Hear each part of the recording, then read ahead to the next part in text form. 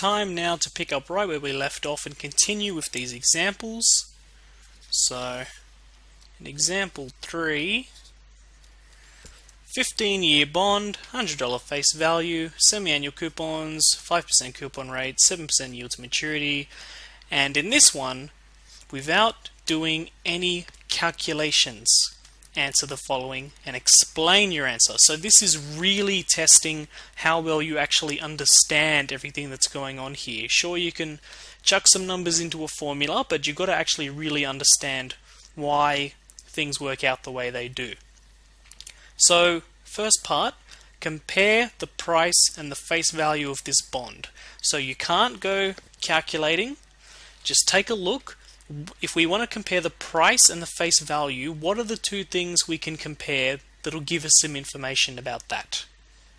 That is the coupon rate and the yield to maturity. Now, we see that the coupon rate is less than the yield to maturity, and what that tells us is that the price is less than the face value. So our answer to the first part is price less than face value. But the most important part of the question is, and explain your answer. So why is it that coupon rate being less than the yield to maturity tells us that the price is less than the face value?